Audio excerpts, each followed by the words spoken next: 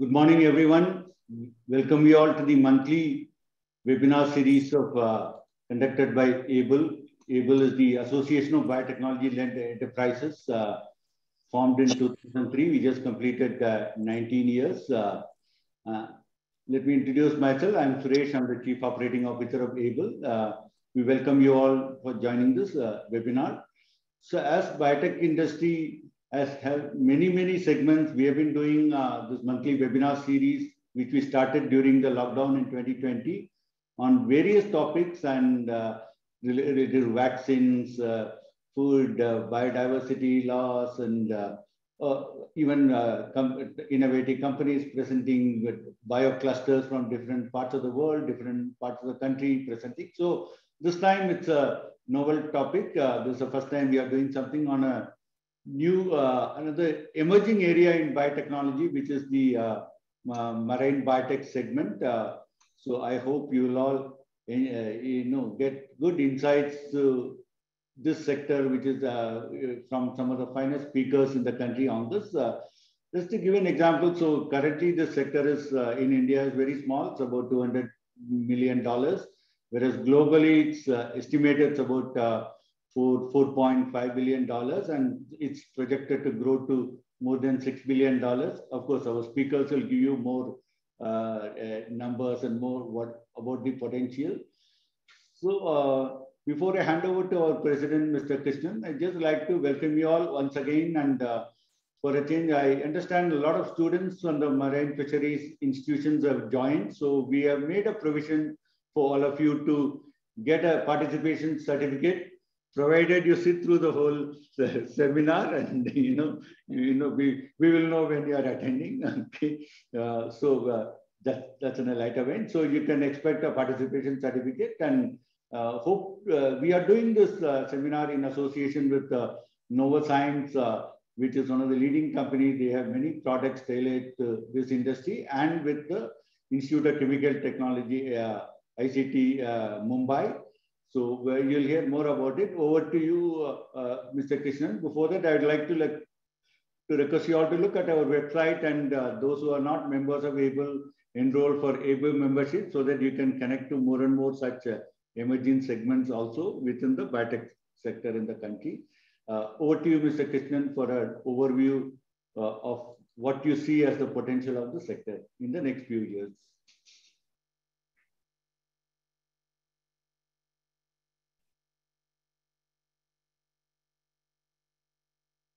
Krishnan?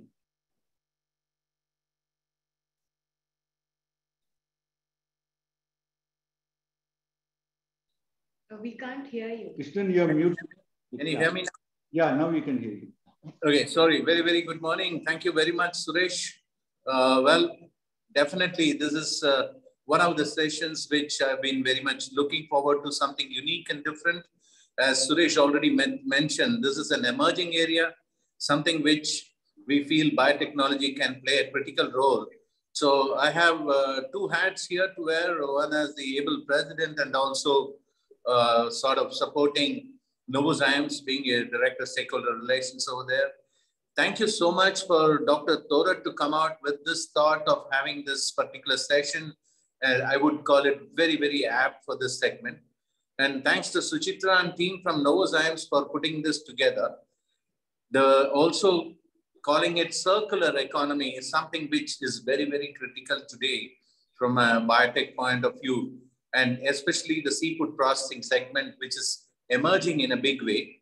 And using biotech tools, how can we ensure that we are able to reduce the overall pressure on the environment increase competitiveness, stimulate innovation.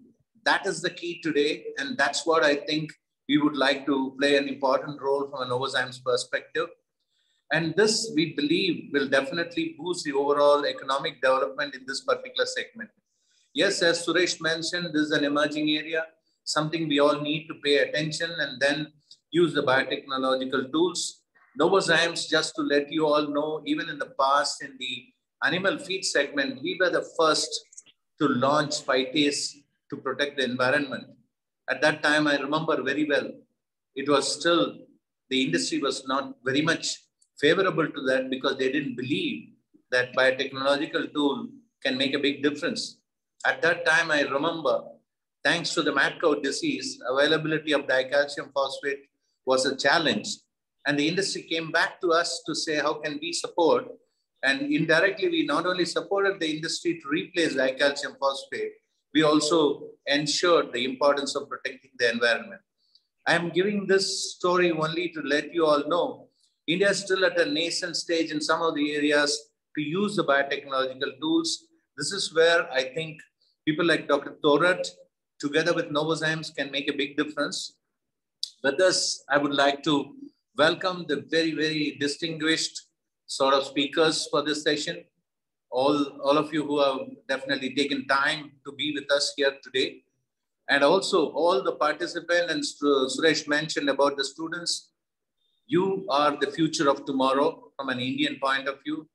And it is critically important, events like this, webinars like this, is not only giving you the understanding of biotechnology, understanding the challenges which are facing segments like this, and how you as students can be more innovative and play a critical role. And also, we would say increasing the entrepreneurship in India is the one which is critical to develop the bioeconomy. With this, I would like to hand over back to Suresh. Thank you very much. I presume that this particular event will be very, very interactive, and we look forward to the progress of this segment. Thank you very much.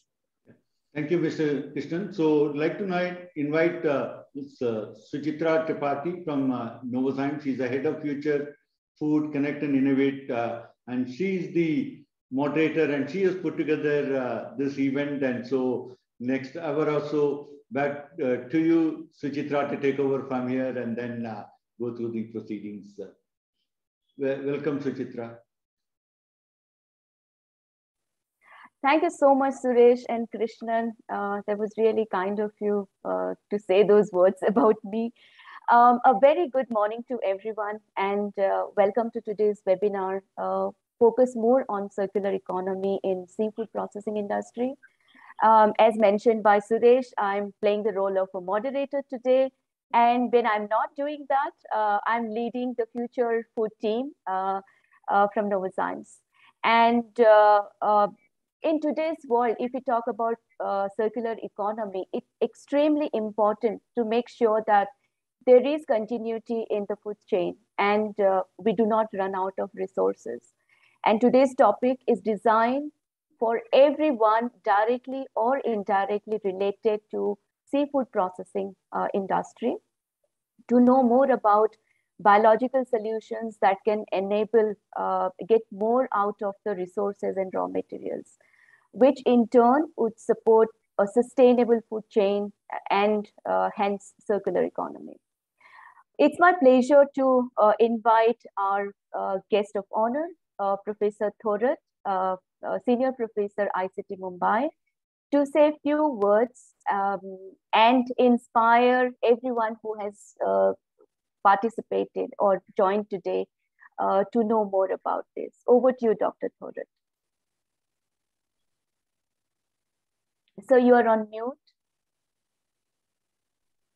Thank you, my dear Suchitra Tripathy, and it's always wonderful to be associated with Novozymes through you.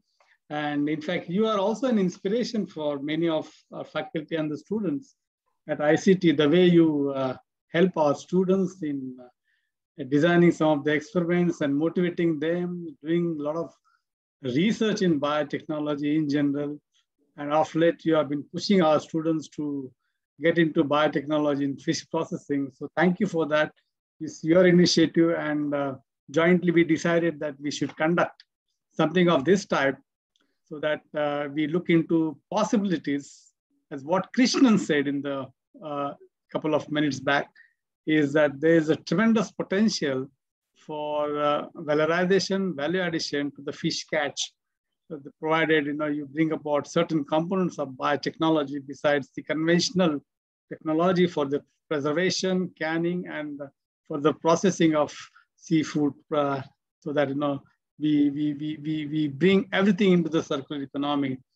A large quantity of waste, which goes back into the sea, which is hazardous in a way, and I can tell you from my experience that anything from the livestock, including the fish, there is nothing of waste. It's just you need to understand where all you can use this waste, whether it's a skin product, whether it's another head products or a tail or fin products. There is a tremendous value besides the core value of canning, fish processing, drying technology, and so on and so forth. So thank you, Suchitra, for agreeing to work on this project. And I also thank for the support that is given by the Mr. Narayan and Suresh, the CEO of ABLE, and of course the GS Krishnan, the president of ABLE, and also the former head of the Novozymes. So circular economy for seafood processing, it talks about value addition using biotechnology. So when I look into the data, what is the fish catch, what is the potential, what is being done today, and I see there's a huge gap. There's a big shoes to fill in. There's a huge gap, it's waiting for the people to grab those opportunities, either through industrialization or promoting the entrepreneurs. And I can tell you for sure that it's just more than 15 million tons of fish catch is there right now in India, if I'm correct. You can correct me if it is a little bit here and there, but I'm sure it is somewhere between 15 to 16 million tons of catch. Now, this is still a big number, considering the India being third or fourth as far as the seafood catch is concerned, the fish catch is concerned. But of which, how much is processed and how much goes west? The number says that about 30% goes west, 70% goes for most of it for the fresh consumption. Very little, less than 20% goes for the various other types of processing, including 17%, which goes for the dehydration drying technology, which is again done using very old technology of sun drying, where a lot of inputs can come up in terms of looking into various aspects of hygiene and other things, where you can bring about much more value to the fish and fish products.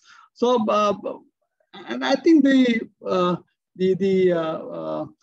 tremendous potential which I see in terms of providing the protein source, and this is a much desired protein source.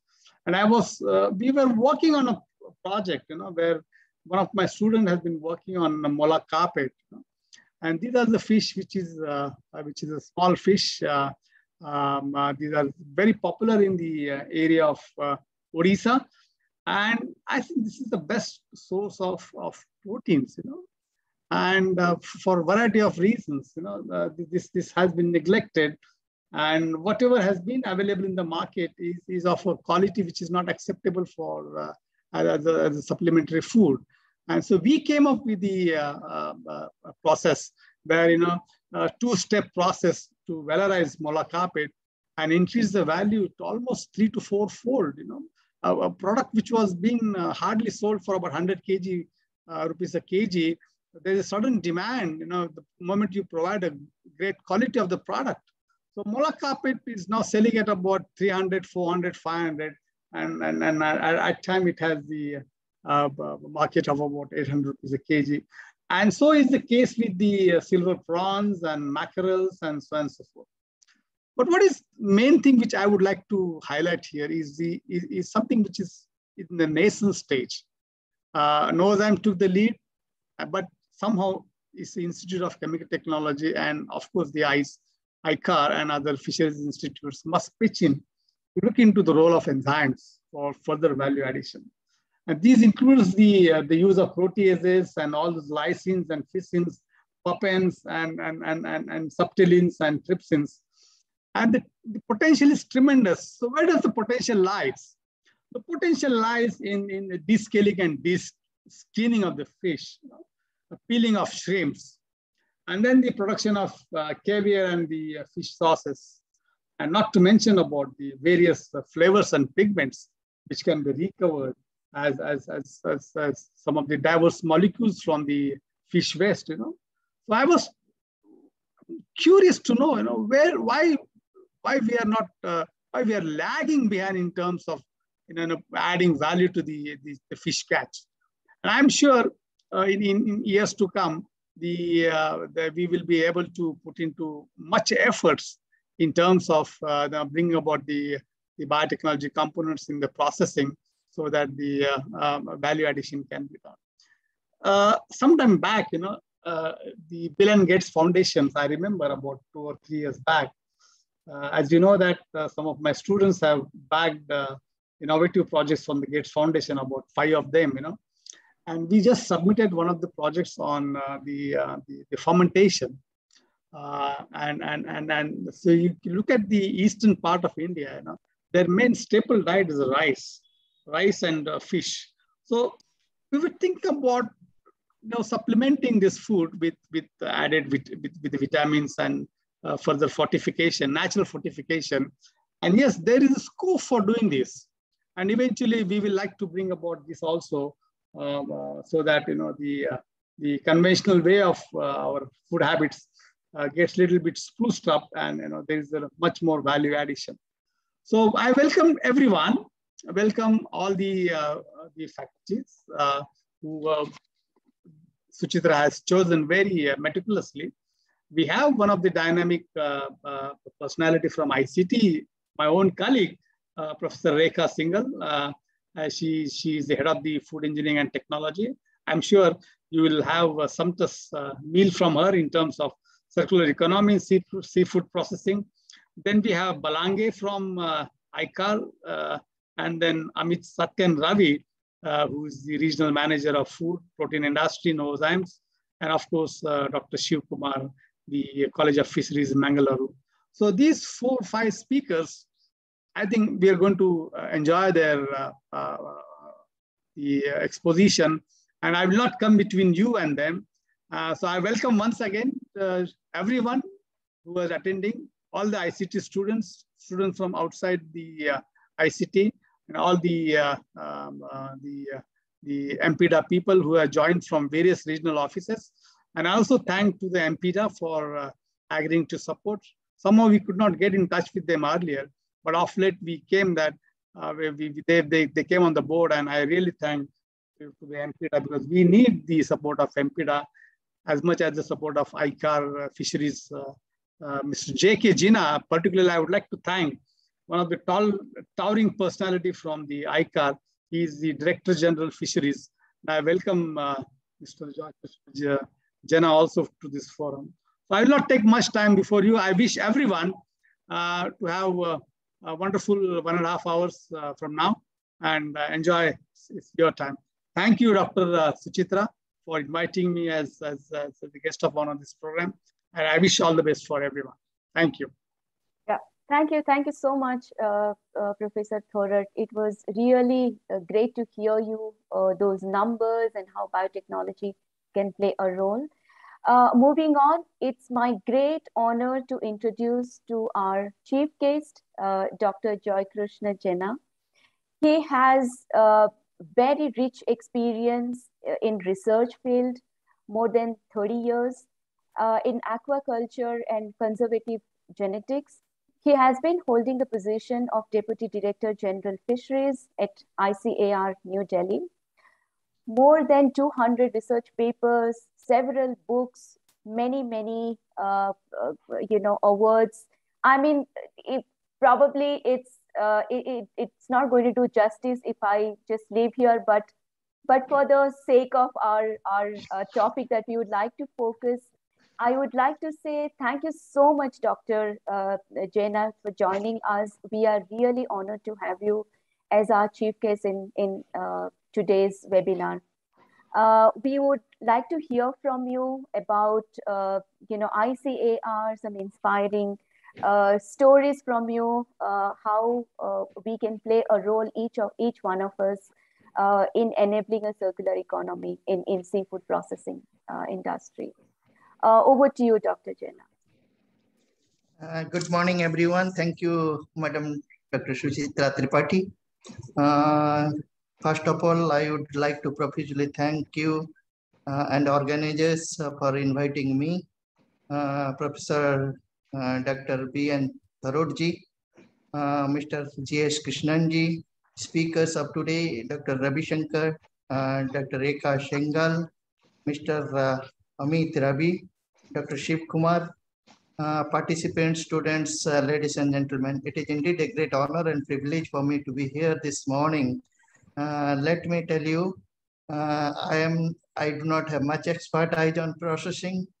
I come from a sector, the production sector. Over the years, my expertise has been on production, mainly on aquaculture. Of late, of course, I have been working on some aspects of conservation genetics. So in that regard, definitely the aspects of biotechnology we have been dealing on every front. But because I have got the platform here to speak before industry partners and student friends, I would take 1 minute to introduce about the ICAR, Indian Council of Agriculture Research. Friends, all of you may be knowing, we have, ICAR has 113 institutes, organization working on different sector of agriculture, horticulture, animal science, and fisheries, one of them. And we have 8 research institutes working on maybe aquaculture, open water fisheries, genetics, and a deemed university from where Dr. Ravishankar will be speaking. So all those 8 institutes we have been working on, from reproduction to the processing, value addition, and all. And a dedicated institute, Central Institute of Fishery Technology at Kochi, have been working on harvest and post-harvest aspects of fisheries. So I'm sure Dr. Ravishankar in his presentation, he would be giving detail about the work being done at CIFT. He was the former director of CIFT, so he would be able to do justice more than me, definitely. Anyway, thank you again. Greetings from me and the Indian Council of Agriculture Research. We have been now, I'm sure in next 1.5 hours to 2 hours, you would be speaking on every front of circular economy. When you, this is a subject being talked loudly over years, at least recent years. We do understand the issues before us. It is not only fisheries, but every sector, whether it is animal science or even the crop, horticulture, and so on and so forth. The waste, whatever generated, how do we effectively use, is a concern before us. Dr. Thorat was speaking also that we have been producing somewhere around 14.5 million ton or 15 million ton of fish today. And given the production coming from mainly the finfish is the major production sector, mainly from the aquaculture. If you talk of our domestic consumption and all, if you see, leave about the cities, bulk of the fish goes to the rural areas where people purchase 1 kilo, 2 kg of fish, and maybe every alternate day they may be purchasing. The waste generate whatever they at the home level, they may be cutting those pieces and whatever waste generated, they may be throwing somewhere. But I come from the village, so I know even they know the value, even the villagers know the value of those waste much more than we at the who are in the cities we talk. But I have seen even the somebody purchase 1 kilo of fish, whatever the waste, scales, intestine, and even the gills and all, and they don't throw here and there or pond or any other place. They take those waste And if some trees are there, mainly the fruit trees, especially I've seen the citrus, the lemon trees and all, they try to put, and they say that the fruit will come large, much bigger. And this is also expensive in our backyard at Delhi. We have a lemon tree, and we do also, because I come from the village. So, but when you talk of recent years, what happens with the, even at the homestead level, nobody like to take the fish to home and process or dress it. People like to get it totally dressed at the market itself. The waste generated in different cities, we do not have that much of any formal strategies to process those. Just one sec.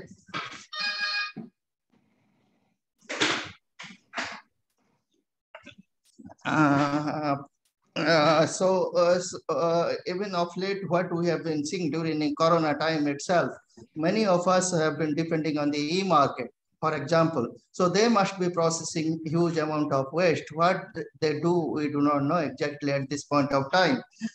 When you talk of the shrimp industry, at least we know the when our commodity like shrimps goes for the external market, we have at one point all those wastes are collected or maybe used for the shrimp shell. We know that how effectively it is for chitin or chitosan production has been one of the major waste utilization. But that is only exoskeleton part. But when you behead, the head portion, whatever how it has been utilized. Of course, in recent years, people are drying it and using as a component of the fish meal or shrimp meal and all. But how effectively we use, we are not sure. We do not have a proper data available how much quantum of this shrimp waste are utilized for again plowing back for the feed as a component of the feed component. We do not know at this point of time. When you talk of we produce, for example, at this point of time about 8 lakh ton plus shrimp at this point from the aquaculture itself, and almost maybe 95% goes for export market. So in that context, how much of this waste, when we talk of shrimp utilization and all, about 50-55% we know goes as a waste. How do we use those waste is a challenge before us, and how effectively we use. I do not know how many factories are there for production of chitin and chitosan. We have been telling that the chitin and chitosan is one of the high value compounds which can be used at industrial level. Of course, over the years, there has been several biotechnological tools which we have been using for waste utilization. For example, Dr. Thorat was mentioning about enzymatic methods, for whether with regard to the recovery of collagens from the seaweed processing factories, or even, for example, enzymatic production or dewittering of the fish. When you talk of fish protein concentrate. We know that how important this technology have been. We know these technologies are available, but how effectively we have been using this technology for industrial scale use. That is a major concern before us. For example, we have been talking of extraction of high value compounds. This has been a talk over these years with regard to whether antifreeze protein or, for example, gelatin production, or several of the compounds that we like to produce from, for example, not fish, maybe seaweed. It is one important aspect. Last few years of work, we have been able to produce at least 20 such high-value compounds, whether it is anti-stressors for anti-arthritis, maybe anti-obesity, and so on and so forth. Several of those compounds we have been able to not only able to publish, but also commercialize several of these things. But how effectively we can take to a commercial level, that is more important. One or two industries producing something may not serve the purpose when you are talking of circular economy. Our aim is not just talking that some products can be produced, but how effectively we are utilizing are important. At this point of time, when you talk of biotechnology, all of us know adulteration is a major issue. When you talk of, for example, pest products, surimi product and all, when you have sausages and ham and all, people, for example, you like to have pest product from X fish, but people adulterate with low value fish, telling that it is a high value from the high value fish. And the technology before us, for example, the DNA barcoding technology with CO1 genes, you will be able to definitely identify if there is any adulteration is there. How effectively we utilize these biotechnological tools are important at this point of time. When you talk of again processing and value addition, packaging is an important component, definitely. We have been using several synthetic polymers over these years. We know the concern of synthetic polymers.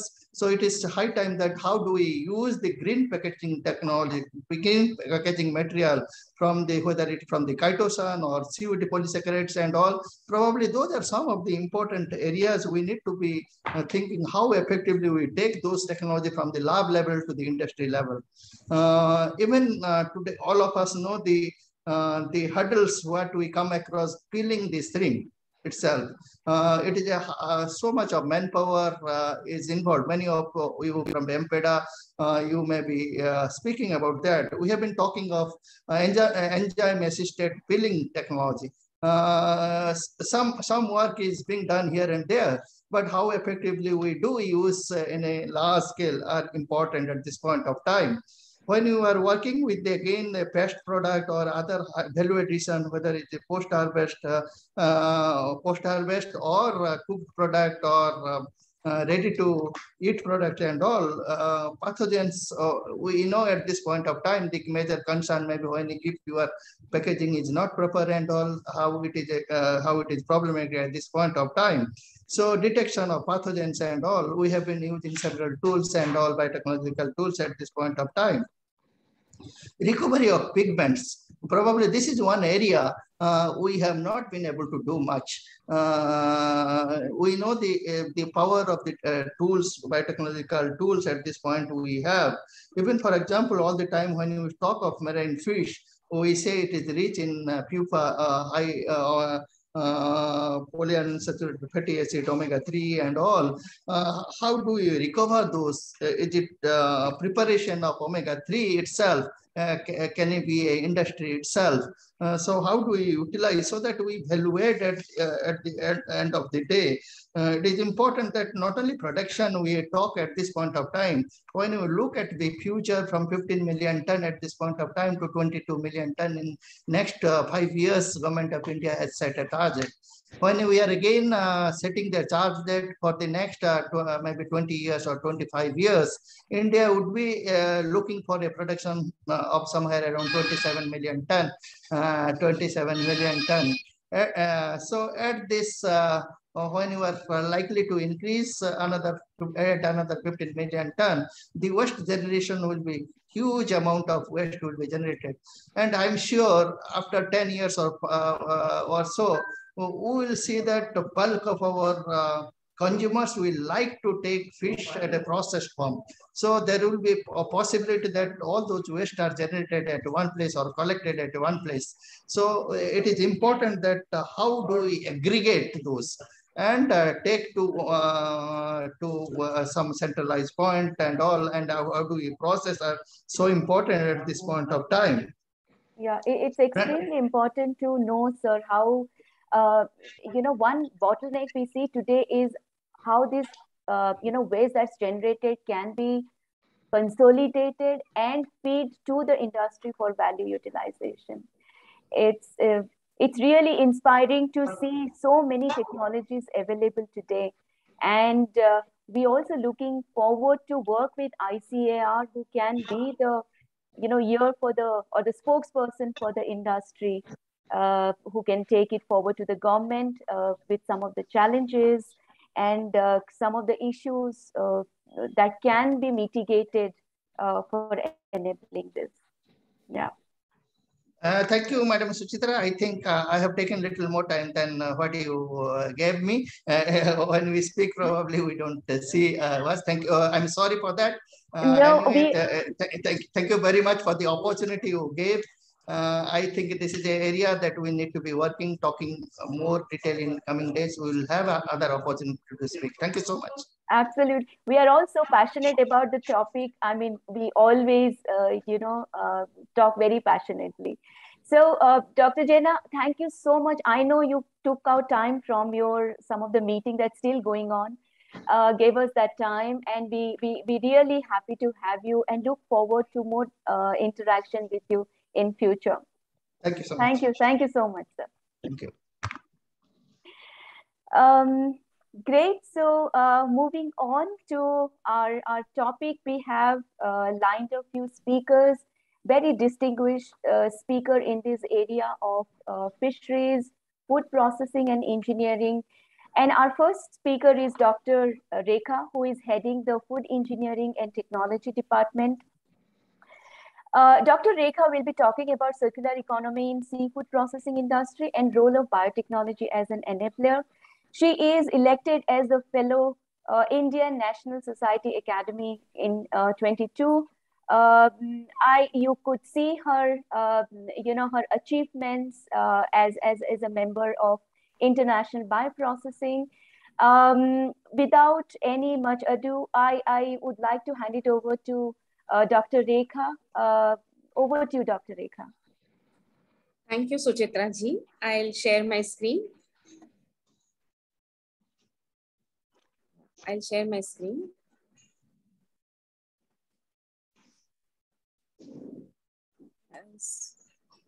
not happening. It's not happening. It happened yesterday. No problem. So we will have, when we talk about circular economy, I don't know, it's a lot of you might know the word, a lot of you might get a little more detail into that understanding what really can be done to enable this circular economy. So it's not about just a linear food chain.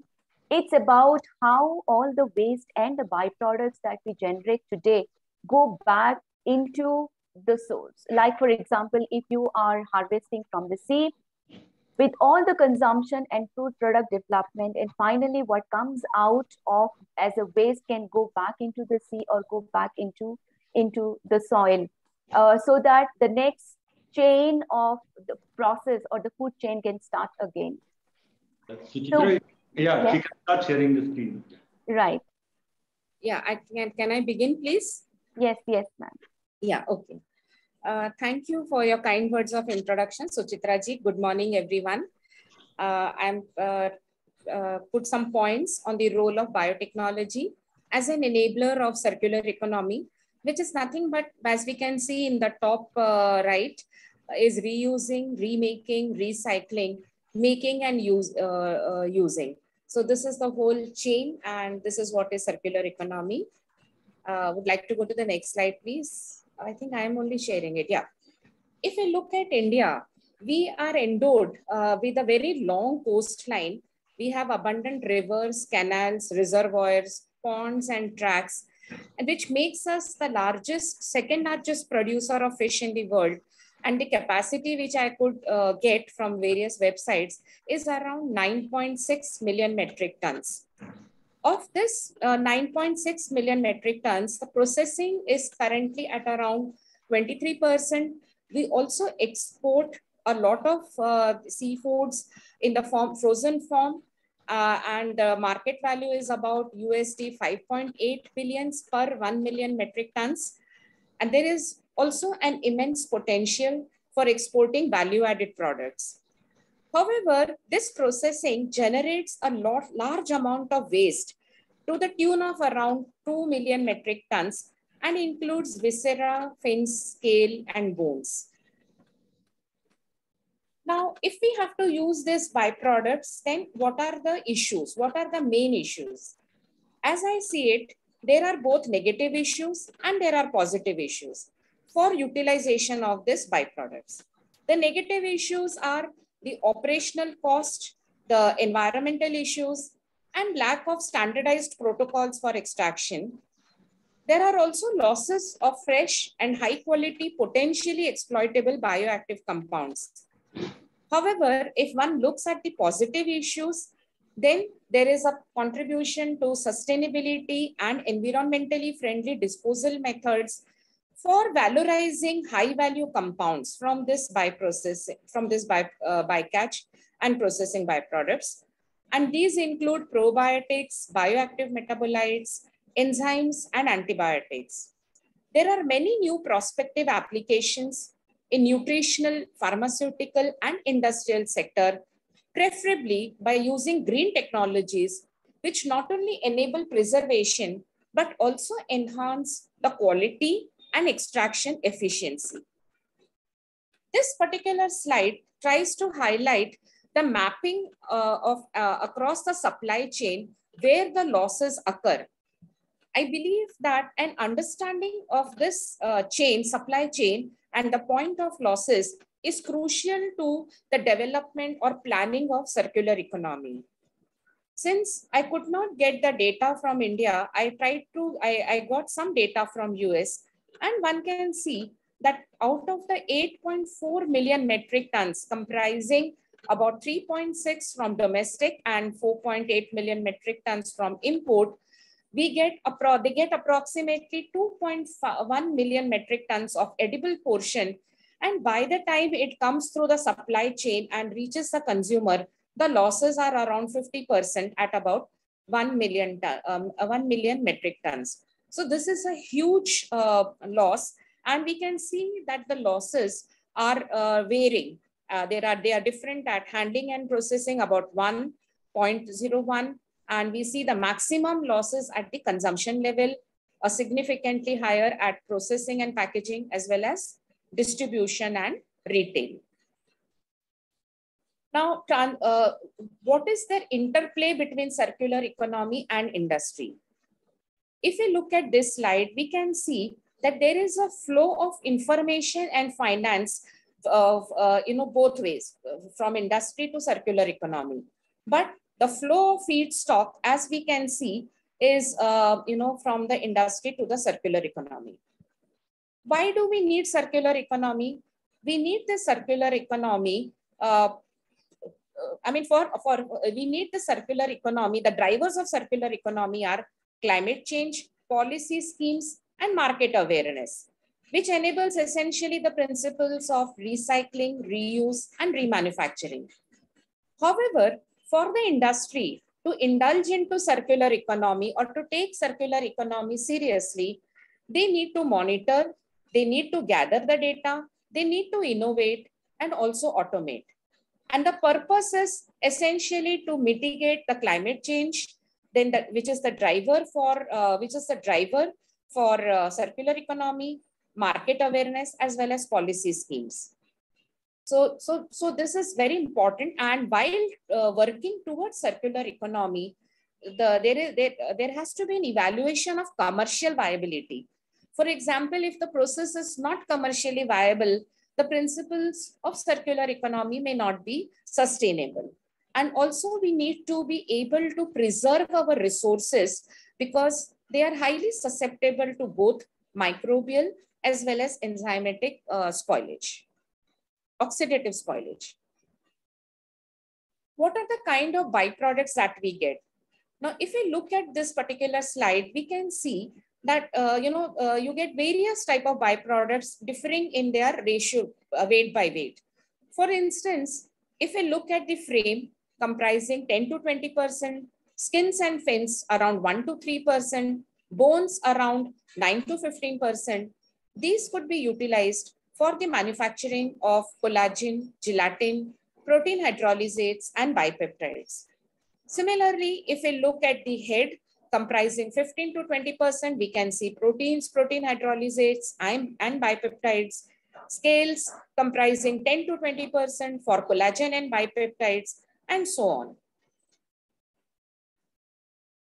When we talk about seafood, each seafood is different and they differ in their composition as well as the ratio of the byproducts as a function of weight, in terms of weight by weight. So if we look, I have given here 3 examples. We have crustaceans, mollusks, and coelenterate and echinoderms. Let me talk about one of them, which are the mollusks. So if you look at the shell, it comprises about 75 to 80% body parts and organs along with it. And these shells could be used for the manufacturing of bioactive peptides. The body parts and organs, again for enzymes, protein hydrolysates, biopeptides, and flavors. On the other hand, if I look at the viscera, the non-edible portion, and the ink bag, the weight by weight, I'm not sure what is ink bag, by the way. This comprises about 25 to 40%, and this could be utilized for the manufacturing of enzymes, bioactive peptides, flavors, and taurine. We can see similarly for crustacean, where different byproducts could be utilized for value creation. One can see over here, shell and tail for shell protein, carotenoid protein. Then we have again protein hydrolysates and enzymes from viscera, and so on. Now, what is happening currently with the byproducts and what could happen? So if we look at what is happening conventionally, we see that it is being used to a certain extent in the manufacturing of fish meal, fish oil, fish sauces, and fish silage. To a limited extent, it is also being used for the production of nutritional supplements and pharmaceuticals like EPA, DHA, some lipids, as well as some minerals. However, there have been a lot of inputs where people have been trying to investigate newer methods, and some of them which are ongoing. I'll just take it in a random manner. One of the biggest application where people are working is in energy production. So if biodiesels or bio oil production from fish oil, this could be done. There are also efforts at trying to develop some anti-cancer drugs. Then chitin and chitosan, as has already been mentioned by Dr. Jena earlier. We have many other pharmaceutical and industrial ingredients for nutraceutical, cosmetic, and agriculture applications.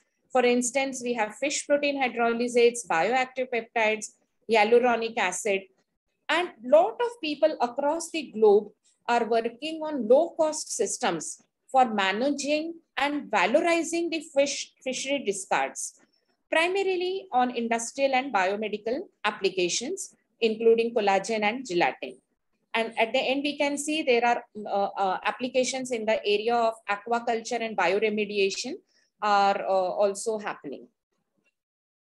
So these are some of the applications as we can see. Now, it's creating a problem. It's not going further.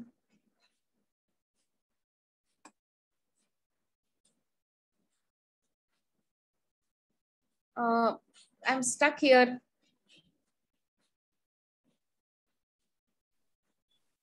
Must be on your screen only, your system. So. But it is stuck. I'm only sharing it, but I'm unable to go further. Maybe while we are trying to fix that issue, we can also talk about even. I can stop sharing slides. And yeah. I can stop share and share again. Yeah, sure, ma'am. You can do that. Yeah, that flow actually would be lost. Yeah. When it comes to enzyme technology or biotechnology, how do you see what can be done from academia? What are the research being done? What could be a possibility there? Yeah, that's what I was wanting to talk about, and it's again stuck. Maybe what do we do now?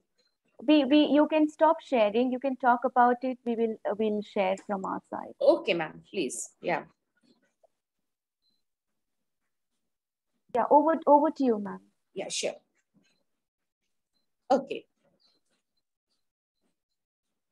It's again next slide, please. Okay. Now, how this can be done? This could be done through various enzymes in seafood processing. As already indicated, that 50% of these are co-products or waste. And enzymatic hydrolysis can minimize this waste co-products by converting them into seafood extracts. which are not only rich in protein, including marine amino acids. They are also low in fat, and this could have applications in food, feed, and pet food. The next slide, please. So this is one area where it could be done. And let us look at some of the enzymes which could be used. So we have microbial transglutaminase, which are essentially centering around designing the texture of surimi and other fish-based products. We also for improving the rheological and film-forming properties of fish skin gelatin, as well as for the production of fish restructured boneless fillets. So these are the transglutaminase are essentially, they work by cross-linking the proteins, and they also have implications in physical and sensory properties of surimi. Microbial proteases, as I have already indicated, they are involved in the hydrolysis of fish proteins, and some of them, for example, cod and haddock fish frames. Attempts have been made even at pilot plant level in a batch process. Same is the case with production of carotenoids and fish protein hydrolysates, while microbial lipases have been used for the synthesis of PUFA-enriched fish oil. Now, there is a lot of R&D which can be done around these enzymes for applications in seafood processing. The next slide, please. Yeah. There are many other interventions of bioprocessing in seafood sector. One of them being the separation of fish eggs or roe from the ovaries of the fish, which is the roe sac. And ideally, people have been doing it to a limited extent by chemical hydrolysis, but then there are a lot of losses and the quality is bad. So enzymatic separation, this is a very interesting area. Already we have, sir had spoken about reducing the bitterness of fish protein hydrolysates through plastine reaction, then enzymatic deskinning and descaling. But here we need cold adapted enzymes. This is again one area where a lot of work could be done. And fish silage and poultry feed, this has been going on. But one another interesting area is production of renewable calcium carbonate in seawater from mussel shells using proteases. I think these require a lot of academic inputs. The next slide, please. One example of we have to go now beyond chitin and chitosan actually to convert it into a further value-added product, which is chito-oligosaccharides. These chito-oligosaccharides have immense beneficial properties, as we can see, antimicrobial, antiviral, ACE inhibitory, among many others, including fat reduction and hypocholesterolemia. Now, these are conventionally produced by acid hydrolysis, but suffer from drawbacks of lower production yield, generation of toxic compounds, and they also contribute to environmental pollution. Now, these could actually be produced by, these drawbacks can be overcome by enzymatic processes. Now, these enzymatic processes can be very specific. We can obtain a COS of desired molecular weight, but as of now, they are not very cost effective. And this is again an area where research is required. For instance, column reactors with immobilized enzymes, continuous reactors, membrane systems to separate the chito-oligosaccharides of defined molecular weights. The next slide, please. So just to give a flavor, we have a batch reactor on the right, which is nothing but a reactor where the enzyme and the substrate are both present under controlled conditions of temperature and pH. And then, whatever you get, you have it as chito-oligosaccharides. On the other hand, if we look at the continuous production, we can see that there are two steps in this reaction, in this production. So we have a substrate, which is a chitosan solution. We have an immobilized enzyme reactor, as we can see on the far left. And then, partially hydrolyzed one is then pumped again into an enzymatic reactor. We allow the reaction to take place. And then these oligosaccharides are separated according to their molecular weights by ultrafiltration membranes and further processing by concentration drying. The next slide, please. The next slide, please. Yeah, I will. I think I'm exceeding my time. Yeah, the earlier one quickly, please. Earlier one. Yeah, there are many tools which are used in circular economy, and I have listed a few of them, of which I will just focus on one of them, which is ecological footprint of water and carbon material. And these could be carried out at various scales, micro, meso, and macro. Similarly, we have monetization of cost and benefits, which is a tool for monitoring circular economy. And it involves cost benefit analysis, again, at micro and meso scale. The next slide, please. The next one. Yeah. There are plenty of approaches to reduce the food chain waste, and it starts building and implementing strategies at seafood harvest and right up to the supply chain leading to the consumers. Now, due to paucity of time, I'm not able to explain all these, but we can probably discuss later. The next one. So finally, I would just conclude by saying that enzymatic bioprocessing does present vast opportunities for both product and process development to valorize seafood processing byproducts. But there are challenges. We need enzymes which can meet the end objectives. We need technologies which are mature enough to reach commercialization. We need scaling up as well as enzyme stability, which are the current bottlenecks. And we also need to achieve near zero discharge if possible, also oxidative and microbial spoilage. But modern biotechnology can provide answers to these challenges. Finally, thank you. Next slide, please. Thank you for the people who care about the environment, our seafood as well. Thank you so much. Thank you so much, ma'am. There's a lot that can be done, which is pretty obvious from your presentation. I think it's about the time and the connection that we need to create among different players to make it feasible. My next speaker, I would like to invite Dr. A.K. Balange from Central Institute of Fisheries Education. Dr. Balange has a significant achievement in research and development that includes developing biotechnological protocols for the utilization of fish waste in the form of collagen, gelatin, chitin, chitosan, and many more. He is also involved in creating value-added products and new product development by using fish and its byproducts. So, Dr. Balange, thank you so much for joining. Please let the audience know what you have for the processors, how they can enable the circular economy and get more out of the waste. Over to you, sir. Thank you so much, Suchitra, madam. And respected Dr. Jena, sir, Professor Thorat, sir, good morning to all.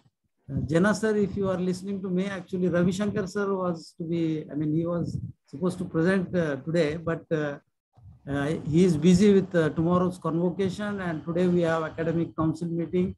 So he asked me to present on his behalf. So that's why I'm presenting here from CIFE. I am representing CIFE. So I will share my presentation.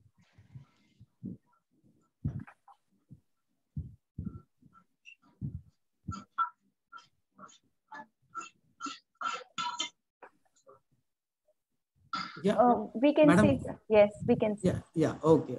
Thank you so much. Once again, welcome to all, particularly students. Good morning. Today, I will be talking on the utilization of waste, like to make it use back in our main economy. That is, we are calling it as a circular economy. So we have done some work at CIFE Mumbai to utilize the different body parts of fish that is actually not used for consumption. So I will be talking about it in short.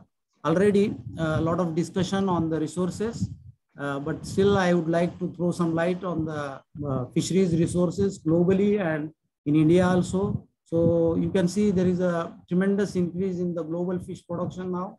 Almost 179 million metric tons fish production is there, and out of that 96.4 million tons comes from capture fisheries and 82.6 million tons from aquaculture, that is fish farming. And if you see the wastage, as per the FAO report, it is almost 27% of the total, that is 179 million tons. So it's a huge quantity of waste that is there, which can be utilized for the development of different types of products. My guess was correct, 27%. Yeah, sir. So actually we have done some systematic studies in our lab to see exactly how much waste is generated when we process the fish. So this diagram, you can see it is for pangasius fish. We have dressed the fish, and you can see the mince, that is the edible part. Fish meat is 42%, and rest 58% is all waste. So in that waste also, the major contribution is coming from head, that is 22%, followed by skin, intestine, bone, and fins. So all this waste material, it has got very, nutritional value, because it is excellent source of all these proteins, lipids, some of the pigments, carotenoids, and some small bioactive compounds. Then further talking about some of the algae or aquatic plants, particularly seaweeds, it has also got a very good nutraceutical value, as we can extract some of the bioactive compounds like phenolic compounds. These phenolic compounds are very dynamic in nature. They have got a very good antioxidant and antimicrobial property. So we have tried using these phenolic compounds as natural preservative to extend the shelf life of fish, either during chilled condition or even in frozen condition. We have also done the systematic study for the Indian major carps, that is katla, rohu, and mrigal, to see how much waste is actually generated. And you can see here the actual edible part, that is fish mince. It varies from 40 to 50%, and it all depends on the species. Katla, if you see, the maximum contribution of waste comes from the head portion, almost 30%. And mrigal, since katla is having a big head, so obviously the head portion will contribute maximum in the waste. On the contrary, mrigal has got a very streamlined body with a small head, so it has got less contribution in the wastage, and higher contribution for edible part, that is almost 50%. So some of the products that we have developed in our laboratory by using some enzymes or through the biotechnological interventions that I will discuss here. I will not go in detail about technology. So just I will mention what we have done. We have used the pangasius skin for the extraction of collagen. As you all know, that skin is a very good source for collagen and gelatin. So usually this collagen is acid soluble, and like pre-treatment, they use acid and alkali. So in this case, we try to use this pepsin enzyme in order to avoid the use of chemicals. So for that purpose, we have to cut it into small pieces, grind it with the chemicals or enzymes that we are using. And once it is solubilized, it will be further dialyzed to remove all the small molecular weight compounds. And finally, it is freeze dried. So we will get the collagen in this form. And the most important thing here, from the economical point of view, we are looking for the maximum yield. So you can see with the chemical processes, we have got 7.7% yield, and when we do it with pepsin, then we can get almost 10.31% yield. And this collagen, we have done the study, functional properties of collagen we have studied in comparison to commercial collagen, and we have found that this collagen that is derived by enzymatic processes, it has got better quality as compared to the one which is from the chemical treatment. So this technology is available with us. Then we have also extracted the gelatin from the available for the extraction of gelatin. Again, that pre-treatment involves the use of chemicals.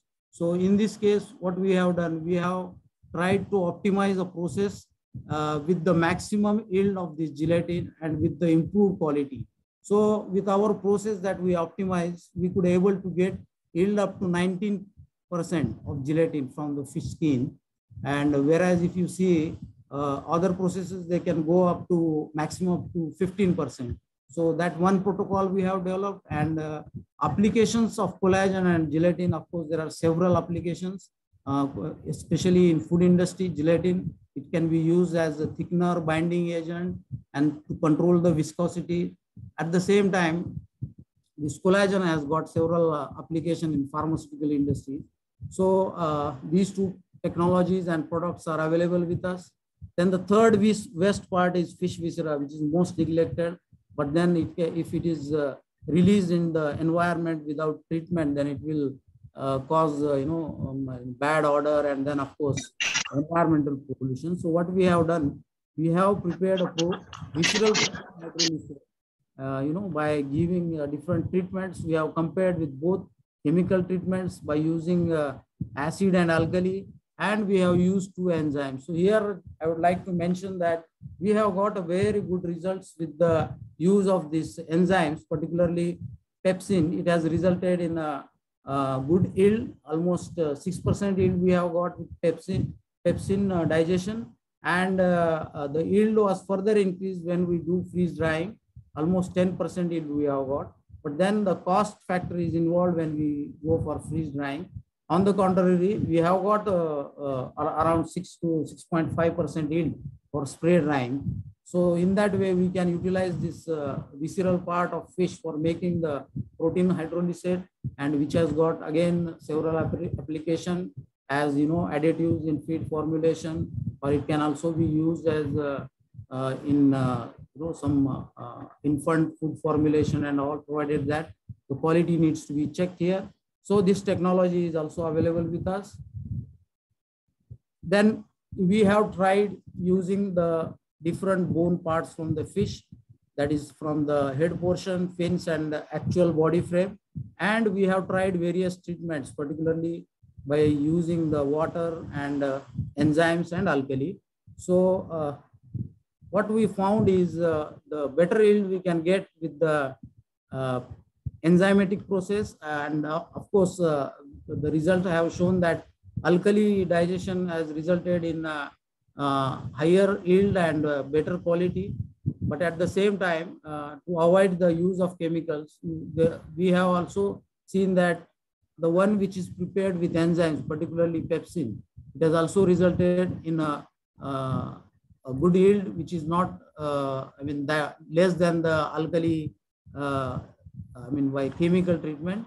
So this is one encouraging result we have got. We have the technology for making fish bone powder.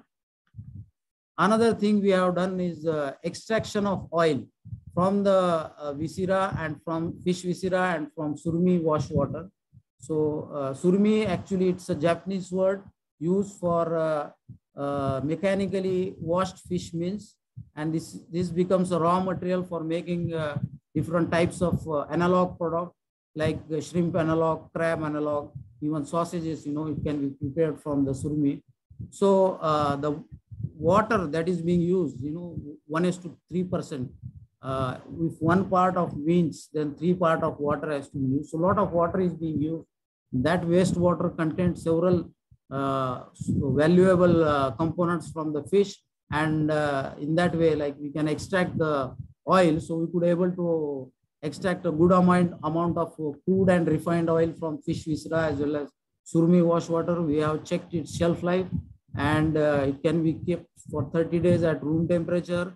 We have also done the fatty acid profiling of these oils, and we found that PUFAs were there in higher quantities, particularly in both crude oil and refined oil. So another, it's really great to see. So how many more applications do you have, sir? I mean, it's really exciting to see so many. Yeah, few more, madam. So this washing process for in surmi industry, it results in removal of sarcoplasmic protein. So again, we can recover the sarcoplasmic protein from this wash water by using various treatments. So, like, we got with 10% TCA, around 5% yield we can get for this sarcoplasmic protein, which again can be used in feed formulation and other application. So chitin is being extracted, and as it was discussed, there are industries in India, very few industries like in Cochin, then Chennai, and Gujarat also is there. So basically they use sodium hydroxide and hydrochloric acid for the two important steps in chitin formation, that is deproteinization and demineralization. So we have tried to use the bacteria here, that is Halobacterium salinarium for deproteinization and Lactococcus lactis for demineralization. So we try to avoid the use of chemicals. These protocols are with us. We have a pilot facility for doing this work, and we have one student incubator also who is working on this line. And some of the products for human consumption from the underutilized resources like acetus, it's a non-finite prawn, and its landing is quite good in Mumbai coast. So we could utilize this acetus for making this kind of extruded product. So the technology for this is also available for us. The most important and challenging thing is incorporation of this acetus powder, which is having a protein, animal protein, which can affect the textural properties, particularly the crispiness and puffiness of this extruded product. So we could able to control that, and we could also able to increase the concentration of acetus to make it like, the protein content of final product is almost 19% as compared to the snacks which are made of from starch and available in the market. So this is available with us. We have also tried making the extruded products from the seaweed. You can see this is ulva, and we have tried from different seaweeds, but we found the one which is prepared from ulva, it is having a very good acceptability. Then the extract, as I was talking, from the seaweed, particularly phenolic compounds, we have extracted these phenolic compounds from the seaweed and we use it as a preservative. So for in our lab, we tried with tilapia, that fish, it has increased the shelf life of this fish by 6 days when we treat it with 1.5 or 2% and do it for, keep it for ice condition. So it can be kept 6 more days as compared to control. Another thing is seaweed-based edible coatings for frozen storage. We have used 1% of this seaweed extract along with sodium alginate, and you can see after giving the deep treatment, it will form a very thin bioedible film around the sticks, spearfish sticks. So, we could able to increase the shelf life by 3 months under frozen condition by this treatment. So like that, there are a lot of other technologies available with us. So due to time constraint, I could not able to explain all, but definitely those who are interested, they can contact us. And we have Agri-Business Incubation Center in CIFE. So we can incubate the budding entrepreneurs or the companies who wants to take the technology from us. So we are there to help you. So definitely you can contact us. So thank you so much. I hope I have finished in time. Thank you. Thank you so much, Dr. Balange. It was really nice to see so many product developments can happen using, byproducts and waste from seafood processing. Next speaker is Amit, Satyan, Ravi. He is a regional business manager for food and protein at Novozymes. He would be talking very focusing on what enzymes can do. All this while you have been listening about all the technologies, what all can be done, and here the focus is more on enzymes. Over to you, Amit. Thank you, Suchitra. Thank you for that lovely introduction. Can I share my screen? So on behalf of Novozymes, I really want to congratulate ABLE team and thankful for the opportunity that you have given. On a personal note, it's actually something which is of privilege and honor for me to present among such learned people from academia and the industry. So without wasting much time, so I'll get back to the PPT, to the discussion. So from Novozymes' perspective, we are looking at a presentation on fish and shrimp waste upcycling through bioinnovation.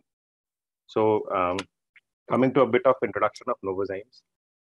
Novozymes is the leading biotech company based in Denmark, and it's a market leader when you talk about industrial enzymes. We have presence in over 130 countries with an employee base of 6,500 people. the most interesting part for us, for me personally speaking, as an employee of Novozymes, we invest heavily in our R&D efforts, as in the 14 to 15% of our turnover goes for R&D activity. And more than 20% of our workforce is into R&D of new patents and products. So that's where our focus is. We want to create a world wherein bioinnovation is something which is of sustainable nature. So this is our motto.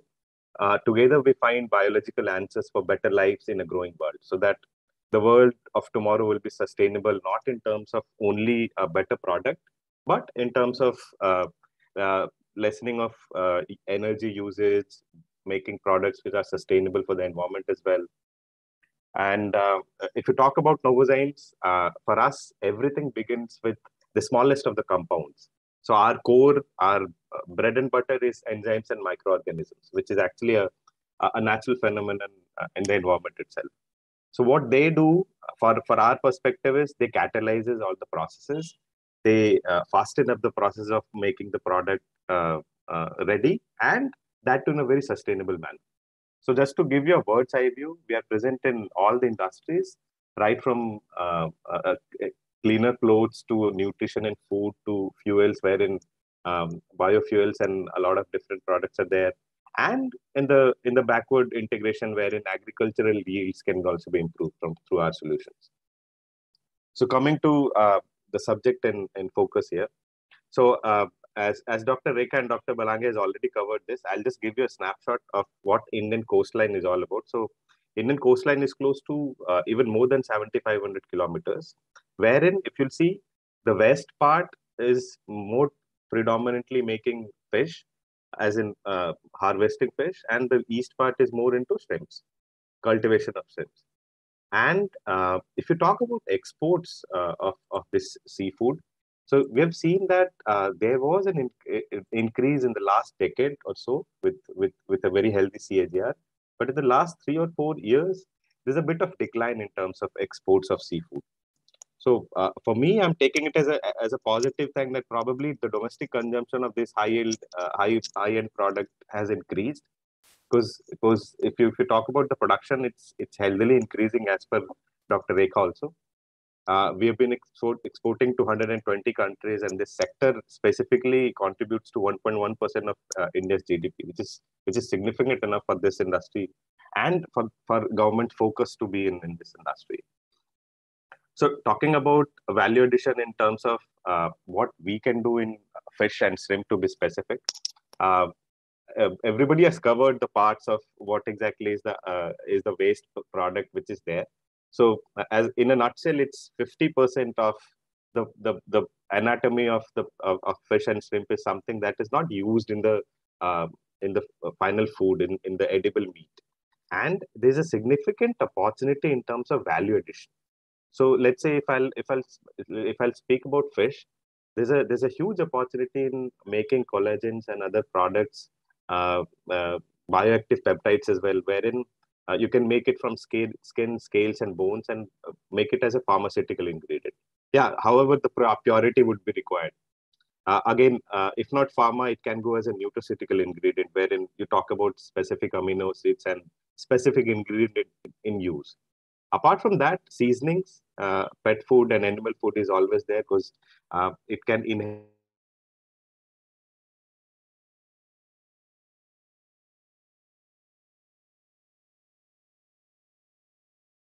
Amit, we are not able to hear you.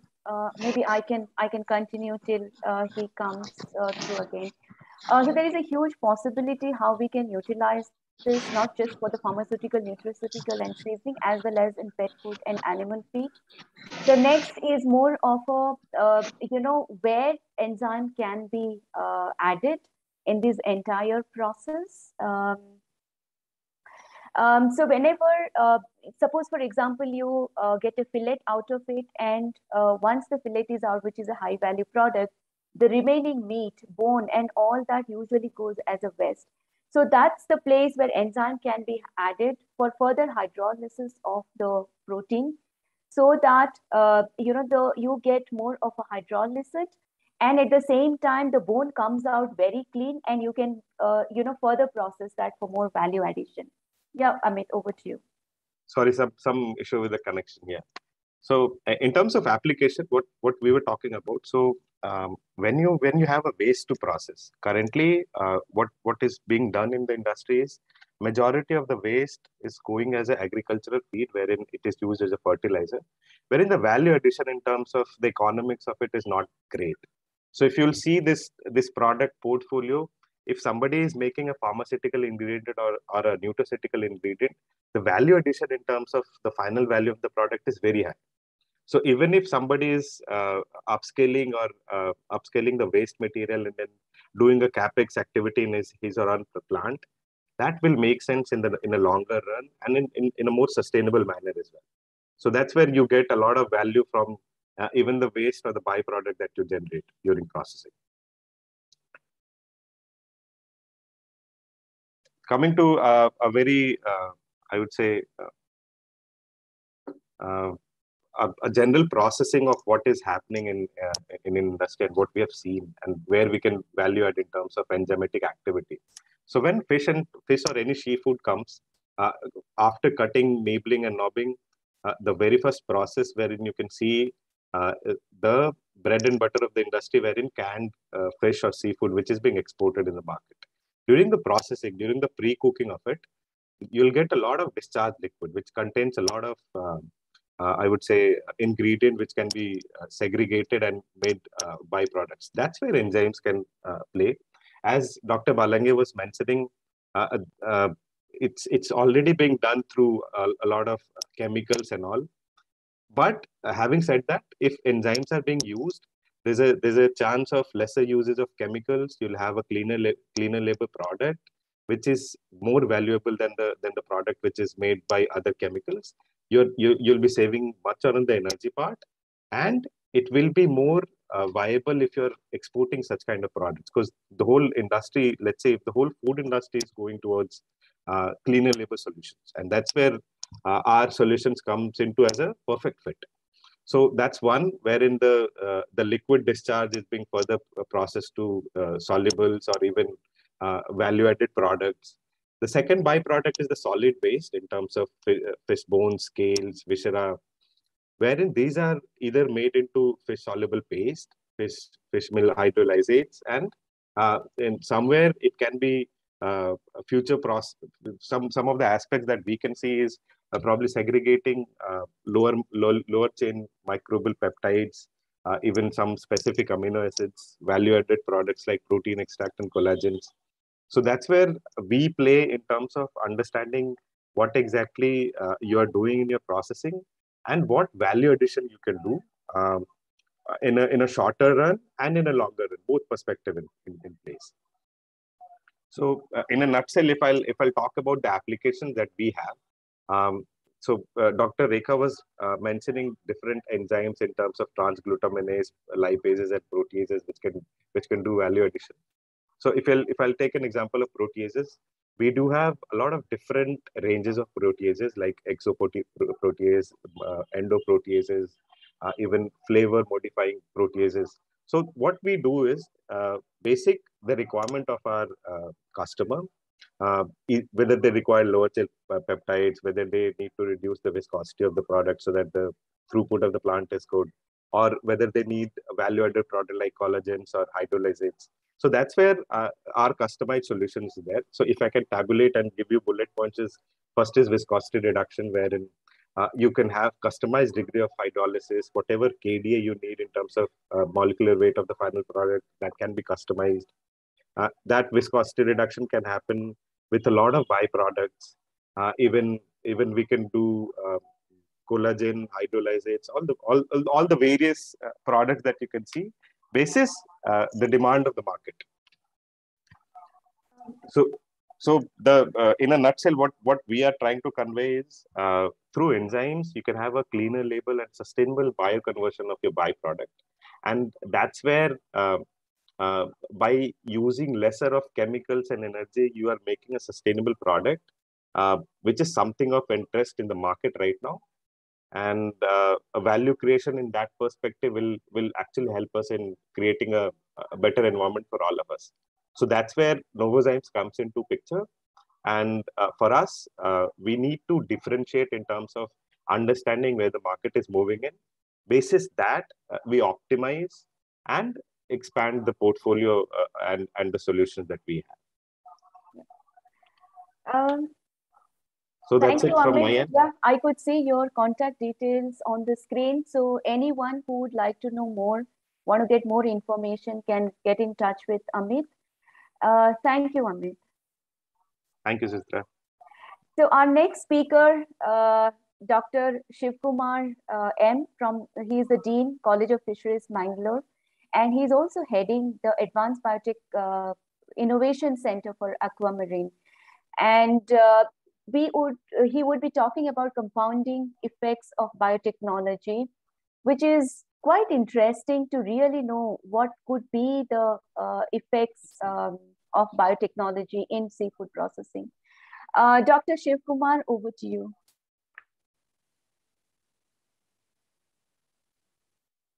Please hold on. Yeah. So, just take it. Open this up.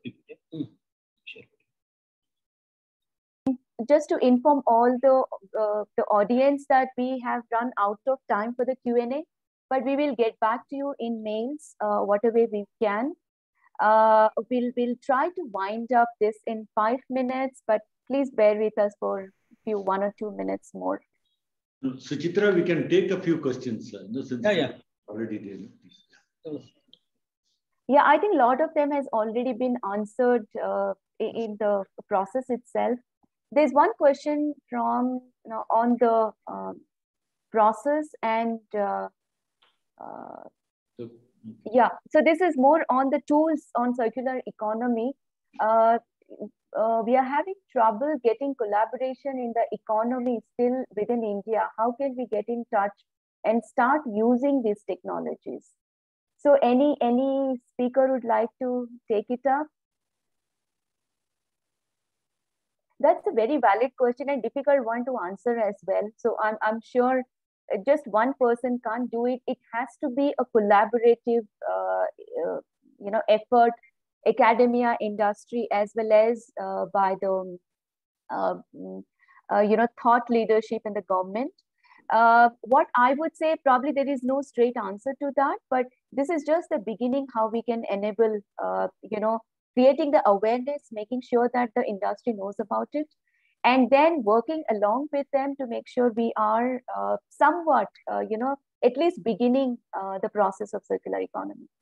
Dr. Shivakumar, are you ready, or you're able to share your screen? He is muted. So Suchitra, there was also a question, some of the products and technologies which the public institutions talked about. So the questioner is asking whether these are all patented or is it available for industry for licensing. No? So we can take it up. I think he's trying to share here. Yeah, sure. Dr. Balange and Dr. Rekha, if you can let them know, because these are free for the industry to use it. Yeah, madam, for that question, that it's absolutely right what you mentioned. Many people are working on this line. Industry, they have got their own R&D, and academia, they are doing in their own way. So there is a need that we should channelize all these efforts in one direction, and this type of webinars and all other type of conferences and all, it will help in connecting us with the industry people. So we have some technology, as I have shown in my slides. So yeah, those technologies are low cost, and what we have targeted, the bottleneck in waste management is collection of waste. When you talk about the capture fisheries, you will get the fish in tons. So that when you process it in industry, it will be easy for you to get the raw material, waste material from one point. But when it comes to the small retail markets, and particularly our freshwater fishes, so that is a major challenge. So what we are trying to develop low-cost technologies, wherein some people, they can even do it at their home or within a group. Yeah. So in that locality, we are trying to develop a model so that it can be implemented everywhere. Yeah. So. Sure. That is one thing. And yes, there are some technologies which are patented, some high-end technologies, it is patented, but some technologies are available open. I mean, yeah. Looks like Dr. Shivakumar is able to. Can you operate it from your side? Yeah, Andrila, can you do that? Sure, we'll try. There was one question on what is the PUFA content of the, you talk about the fish oil. Yeah. So that again varies from raw material. Like we have extracted from the viscera and from the surmi, I mean that wash water. So in that we could able to, I mean, we have done fatty acid profiling. So we got around 2% percentage area. I mean, 2% of those PUFA we have, I mean, we have seen.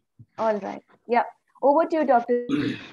Yeah, Shivakumar is there. Yes. Good afternoon. I'm seeing the circular economy of seafood industry from a different perspective. I worked in the University of Agricultural Sciences for almost 17 years. In fact, next slide, our country is producing 306 million tons of food grains, and it is all-time highest. Next slide, please. In spite of producing 306 million tons of food, 20 crores of people are suffering from hunger. And the country's population is 138 crores. So in last 65 years, Indian Council of Agriculture Research, with the support of 18,000 scientists, we could increase food production by 5 times, fish production by 15 times, egg production by 48 times, meat production by 10 times. All that is fine, but we could do all these through conventional science.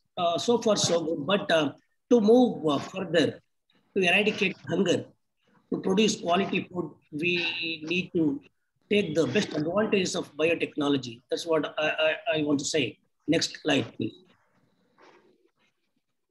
Look at this. As of now, the world is producing 178.8 million tons of fish, and 85% of the fisheries is overfished, and it is declining. We are emptying the ocean. And aquaculture, on the other hand, it is increasing. And our country is producing 14.5 million tons of fish, where we are exporting 11.5 lakh tons of fish and fisheries products. Predominantly, it is from the shrimp, and earning 48,000 crores of rupees as foreign exchange. Circular economy, I view it in a different way. I'll say it is inclusive economic growth. We don't have to export now. Earlier, we were dependent on US and other developing countries. Our country, the purchasing power is increased significantly, and our country can accommodate the processed foods and advanced foods and do wonders, and money should circulate among the stakeholders. That's how the country's growth can visible. Next slide.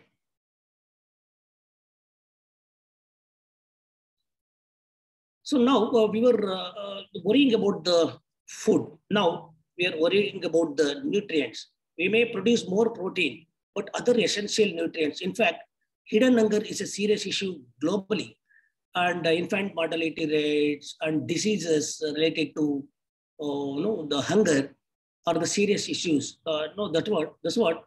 It is not just the food; it is the quality food. Next slide. And globally, 3 million people completely dependent on fish and fisheries products, and most of the countries where the economy is poorer, there the aquatic foods are playing significant role. Next, in eradicating hunger. According to World Health Organization, they recommend 20.3 kgs of fish consumption for any healthy adult. But as of now, the fish per capita availability in the country is 12.8, in Karnataka is 8.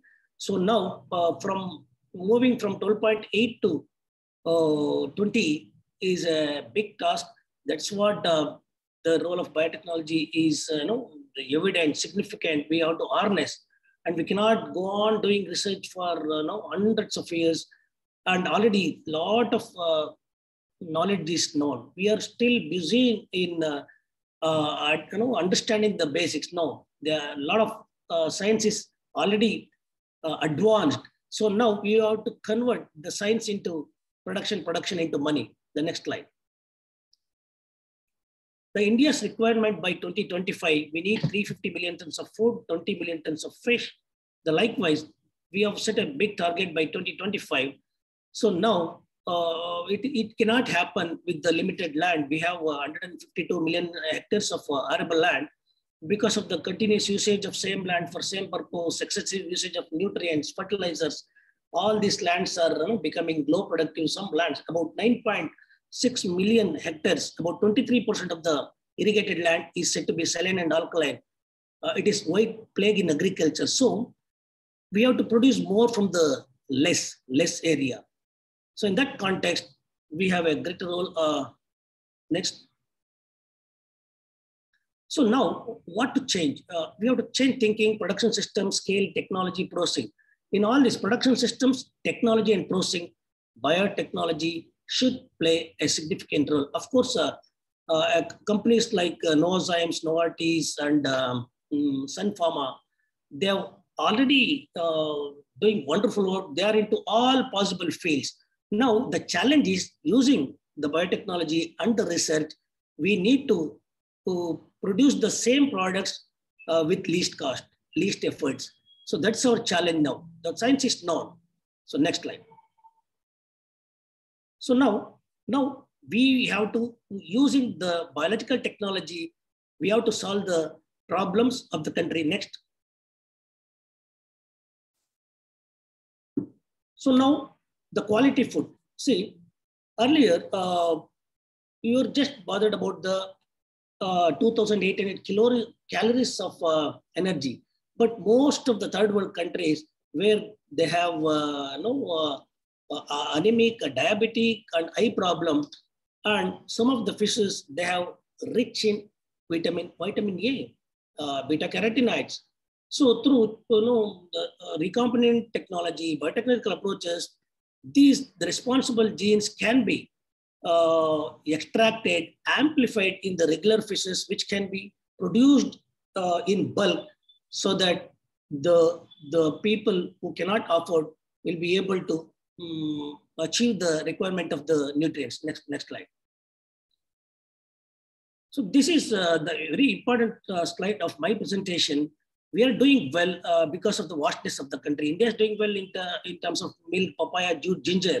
We have 3.28 million square kilometer. But look at the countries who are doing well in other products and look at the production difference. So India must move from production to productivity.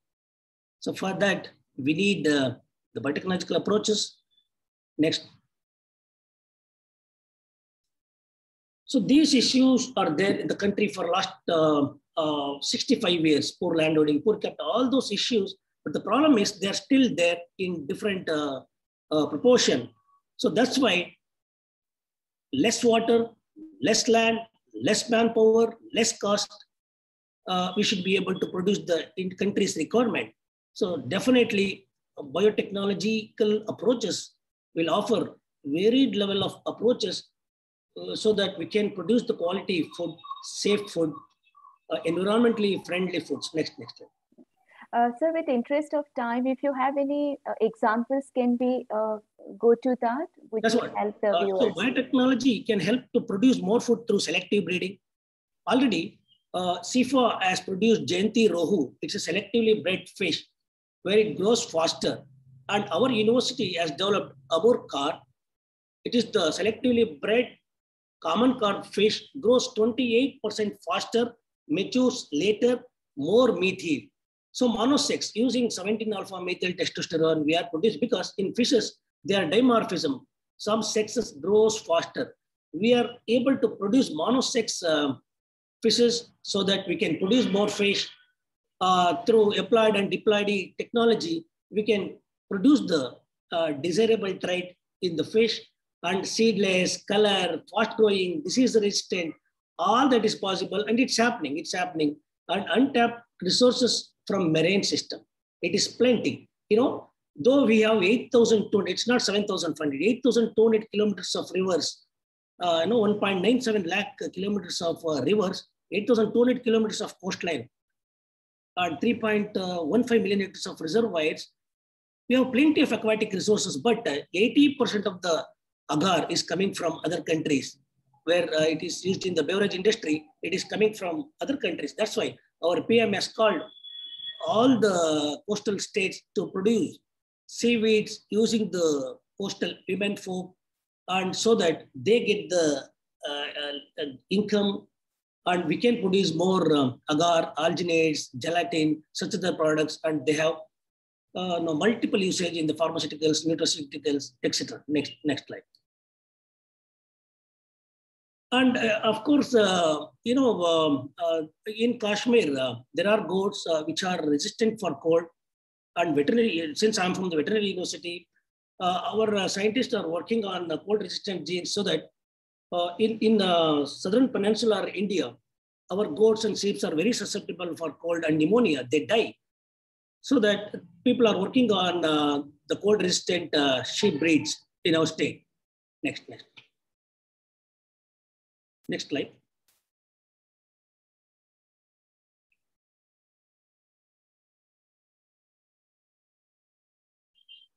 And since the marine catches are declining and we are emptying the oceans and the natural water bodies, many countries have come out with mimic products.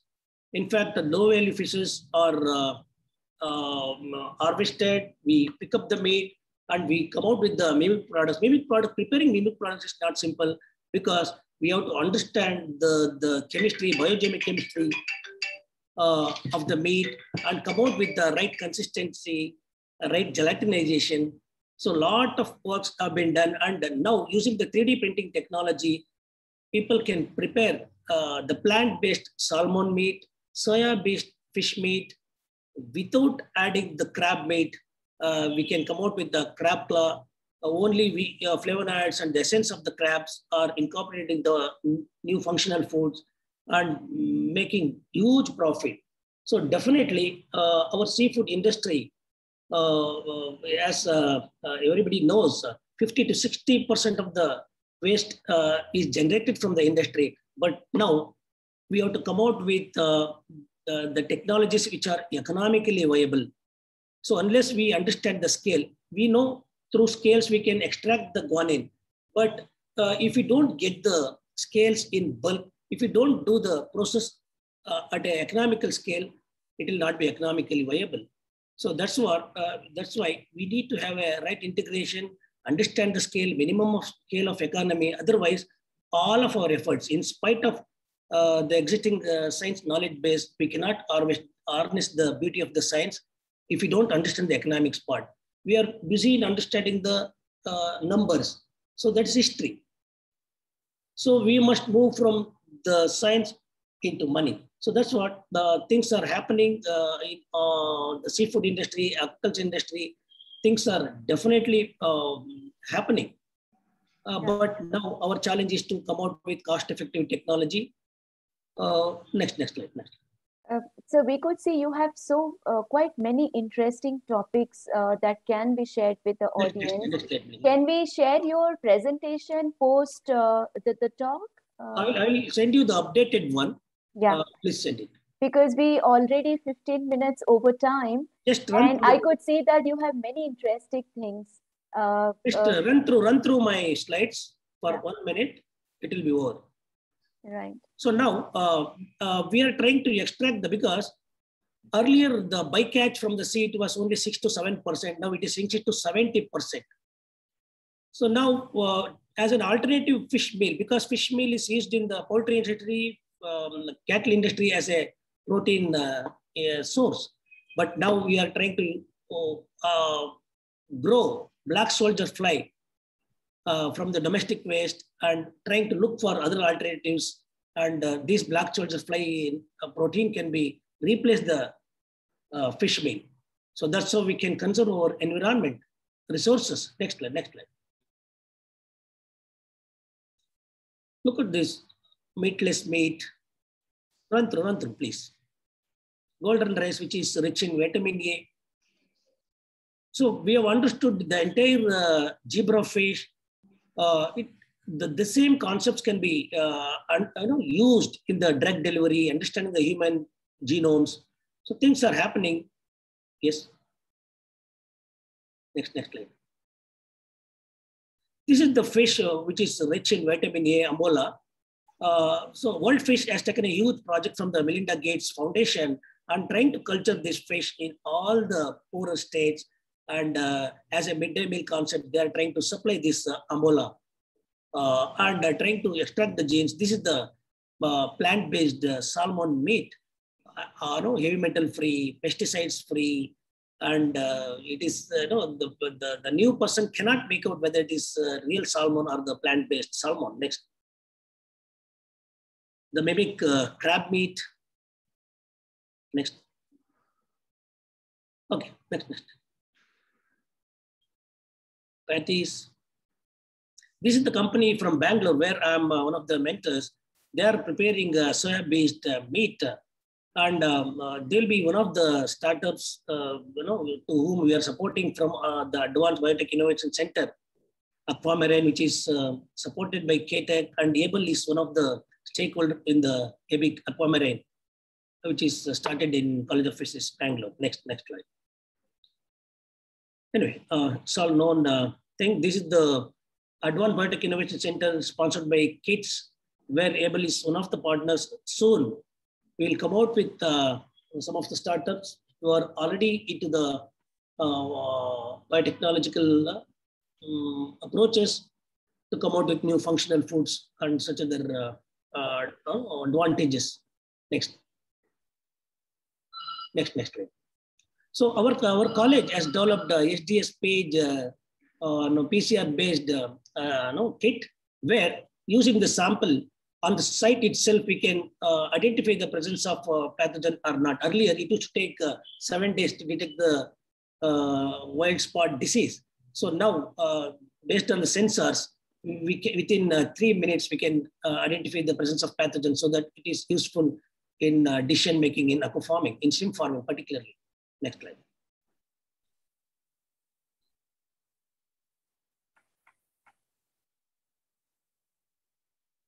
I could see applications everywhere. So finally, this is my conclusion. Biotechnology, the conclusion, please. Biotechnology can save the mankind by saving the time, efforts provided. Biotechnologists takes up the issue-based research and work as a team, irrespective of the region. Thank you. Yeah. Thank you so much, sir. My apologies for not being able to, give the right time. Because there's so many interesting things to talk about. All I can say is circular economy is no more a buzzword, and it's the reality and it's a necessity today. And it's very interesting to see so many possibilities. All I can say to the attendees that please feel free to reach out to each of them, all the speakers, to know more. This webinar is just to give you a flavor of what can be done. But if you want to know more details, please reach out to them. I would like to thank everyone in this ABLE, ICT Mumbai, all the speakers here, CIFE, Fisheries College, Mangalore, for giving this opportunity, giving their time, and making sure that this webinar is a success, and we get the right audience, and we make sure that the technology is heard by the industry, what is there as a possibility. So with this note, I would like to officially close this, though we are some, 18 minutes delay, but I hope it's worth for all the audience what they have heard today, seen today. All I can say, this is just the beginning. Have a great day, all of you. And thank you so much once again for being part of this. Suchitra, just a closing announcement from ABLE. So for all the student participants, we'll send a feedback form so that you can indicate whether you need a participation certificate or not. And based on it, we will be mailing you the participation certificate. Thank you all once again. Thank you, Suchitra, Novozymes, Prof. Thorat, and all the speakers for a wonderful session. This is the longest webinar we have done. Normally, it's 60 minutes, but it is worth it. Very, very interesting. Another facet of an emerging technology within the biotechnology, because I'm sure we will have, I think, Suchitra, and we have discussed many more such interactions only on this, so we'll reconvene once again after a couple of months when Suchitra and team are ready. Thank you all so much, and have a Thank you. Thank you, Suresh. I think just a couple of minutes, Suchitra. Yeah. It's been wonderful. It is almost like a curtain raiser for the activities we are planning in the future. And of course, bringing all the stakeholders together, like what Shivakumar has already said, he would like to go from production to productivity and science to technology. And he spoke very nicely about the numbers, because he's a number cruncher. So I think this is a good advice from Shivakumar also. And I think Amit, Satyan, I think he took us very nicely about the role of enzymes in the future. So what I'm planning to do is, along with my students, 2 of my students who are listening to this, one is Mr. Prashant Kumar and other is Ankita, which Chitra knows very well. They are under her tutelage. So they will come out with the write-up based on today's interaction. So maybe we will make a nice article, and all the speakers will be authors in that. So we will send the prepared article to you for corrections, individual corrections. Amit, Shivakumar, Balange, and everyone. That sounds okay, Suchitra? Yeah, sure, sir. Yeah, we can discuss further offline. Yes. That will be good. So I will need the presentations from everyone so that we can put it in a very cohesive manner. So I think wonderful. It's been wonderful listening to all the experts. Yeah. Thank you. Thank you, everyone. Have a good day. Bye. Thank you. Bye-bye.